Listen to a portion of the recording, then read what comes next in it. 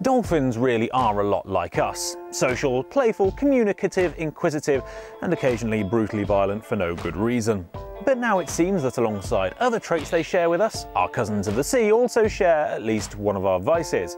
They like to get high. The discovery was made by a documentary crew working on a new BBC series called Spy in the Pod, because it features spy cameras disguised as turtles, squid and fish sent in to observe pods of dolphins and other animals. Anyway, their cameras observed something amazing, a pod of young dolphins getting high by chewing pufferfish. The animals were filmed capturing the poisonous delicacy before gently chewing it to release a potent but not lethal dose of the usually fatal tetrodotoxin. After chewing, the dolphins pass the fish to their friends before entering a trance-like state. Some experts aren't convinced though, suggesting that the nerve agent only shuts down nerve cells rather than having any hallucinogenic properties, and so shouldn't create the trance-like state observed in the footage.